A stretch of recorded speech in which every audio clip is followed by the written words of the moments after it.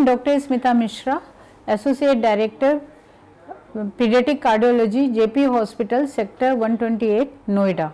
What is the Fontan surgery? So, single ventricle patient, when they reach by 5 years of age, then both the veins which are coming from upper part of body and the lower part of body, they are connected to the pulmonary artery. The lower part of body, blood is coming through IVC. So, we have to put a channel between IVC and pulmonary artery, a conduit has to be there, and this is known as Fontan completion of a single ventricular heart.